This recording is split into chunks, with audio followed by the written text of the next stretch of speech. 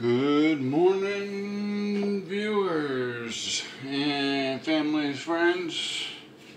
Let's see who we got. We have possibly Japan, India, Mexico, Bangladesh, Russia, USA, and this morning, not a cake. What I have here is actually, I have a cup and a quarter of sugar. I have a half cup of butter and 2 eggs. I got ahead of myself a little bit for you because this does take a little bit of time, especially if you consider the fact that doing banana bread, the best way is make sure those bananas have actually really ripened. You might think that, yeah, they just yellow. No. You gotta let them go, get the dark little spots and basically get really soft. So, banana bread, generally the recipe that I go with asks for a cup and a half of mashed ripe bananas. Okay. Now, I am doing a variation, whereas I'm doing a banana cherry bread. And I actually, the other day, bought a couple of pounds of cherries. They were not pitted, so I had to spend an hour and pit the cherries, which I did. See what I do for you folks? Well, alright, so I'm hoping that the ratio that I'm going to go with is going to work out pretty good. I did have 3 ripe bananas. That gave me roughly 1 cup of my cup and a half that I needed. I took, let me take a guess, it was 2/3 of a cup of those pitted cherry halves that I had there. That actually gave me a half a cup. So I have a cup and a half for my mixture, and I am going to put that all right there. I have added 1 teaspoon of vanilla extract. I did use organic myself, so that's how that goes. Now, although the recipe that I have asks for a half a cup of buttermilk, I don't care for buttermilk, and I'm not going to go out and buy it in whatever quantities, because I seriously doubt if they have it in half cup quantities or even cup quantities. I don't have a call for it hardly ever at all. I think this is the only thing on my little repertoire that I use. So I'm going to add that half cup of regular milk, is what I use. And lo and behold, there we are. Now, alright, I have that in there, and I already have my dry, which has salt, flour. Alright, I have to give you the scoop on that. And I have in here, I have 1 teaspoon of baking soda, 1 teaspoon of salt, and 2.5 cups of flour. But I'll wait until I get this all mixed up. And let that go. Alright, get out the meters.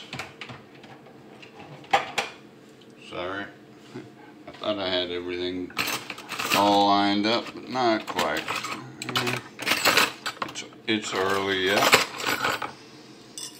Still working. I'm trying to get as many points as I can in the assignment, even though technically I don't have to do anything this week or next week, and I will pass, but this one's a 250 point out of the 1,000. So I am going to see how many I can get on that. It's going to be anywhere from 7 to 8 pages.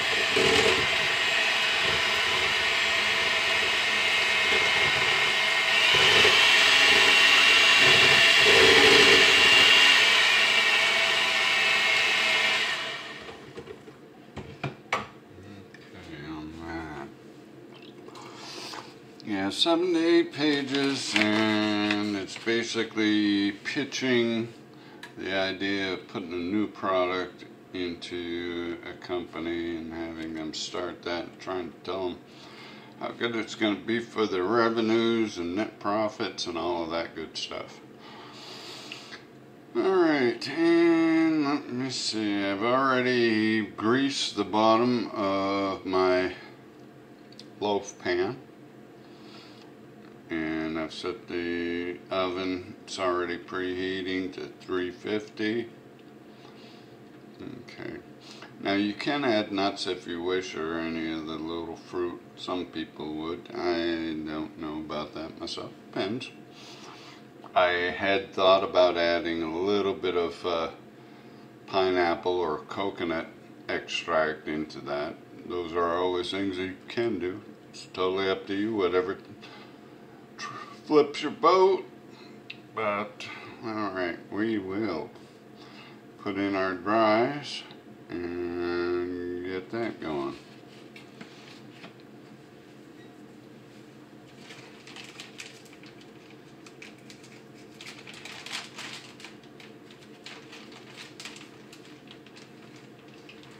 I try and definitely try. I did do one mix up once before, and I don't know if anybody has not done one that gives you those catastrophe type of outcomes, or definitely outcomes you're not looking for. Certainly won't make you rich and famous, that's for sure. But at one point in time, it was probably a little over a year ago, I forgot to add the baking powder or baking soda. Either way, I mean, I want to make sure I give you the right thing, because if you don't add the baking soda, it's baking soda. I have both up in my cupboard, and they don't get used an awful lot, but they are definitely items you do not want to forget. If you forget them, or at least on the baking soda on this one, if you forget it, you're going to end up with a very, very small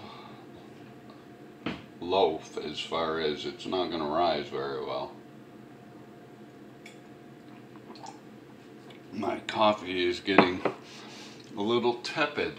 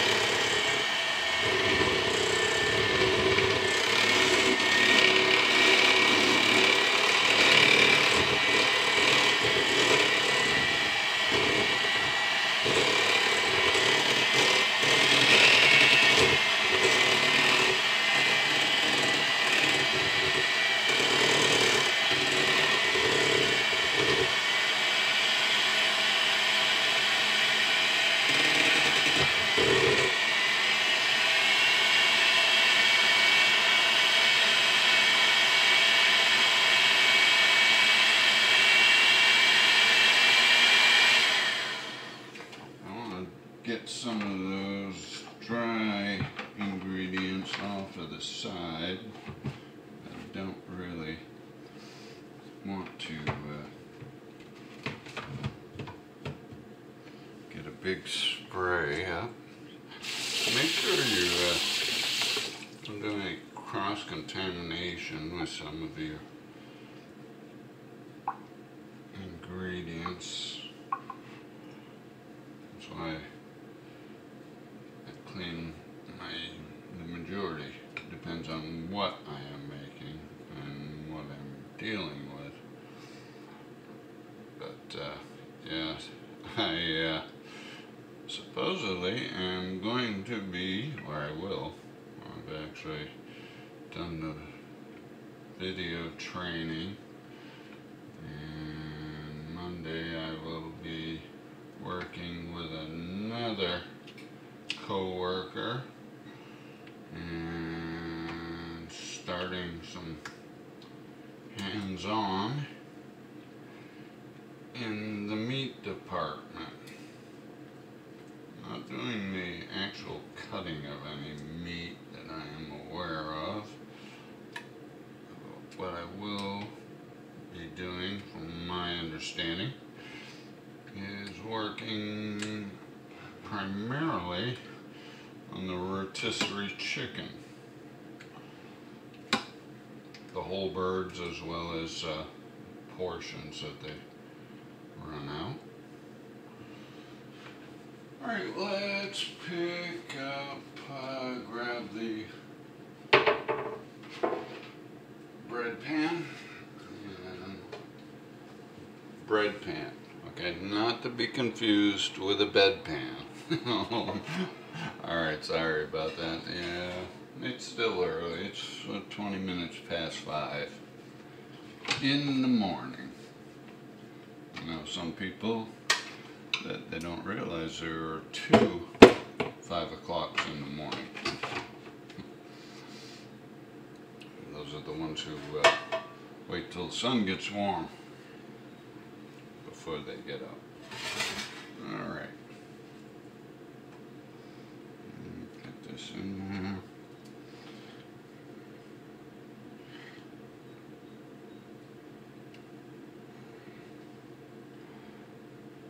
Yes, the blackberry mango butterscotch. I have a lot of good reviews on that at work. Those who were able to actually do the taste test. My in-house market tasters. I have yet to have anybody say that they did not care for them. Although I do have a couple that did not care to partake with certain ones. I have somebody who's, let's do the PC correct verbiage here. We'll call it mint phobic. Yes, the person in question does not care for mint flavor. So I told her she was mint phobic. And that go in there for right now. And alright, there we go. That is 1 cup, or the equivalent, or what I used was 3 very ripe bananas, about 2/3 of a cup to give me a 1/2 cup of pitted sweet cherries, and it is now 5:22. We'll set that in there, such as that. 5:22. I'm going to set it initially for an hour, and then I'll double check my own records to see what I'm looking at for possible times, but I know that once it does come out, I have other people who bake who stand very firmly that let it cool for 24 hours before you even take it out of the pan. I generally don't do that because I have a tendency to have people that want it then and now. Well, alright, but that's a general rule of thumb. It should, or it's been said that it's best if you leave it alone. Don't even take it out of the thing. Put it on a cooling rack, but don't take it out of the pan for an hour. Alright, we'll see you when it comes out, and I'll give you a real short. Alright, take care. Enjoy the weekend, and look forward to the upcoming week.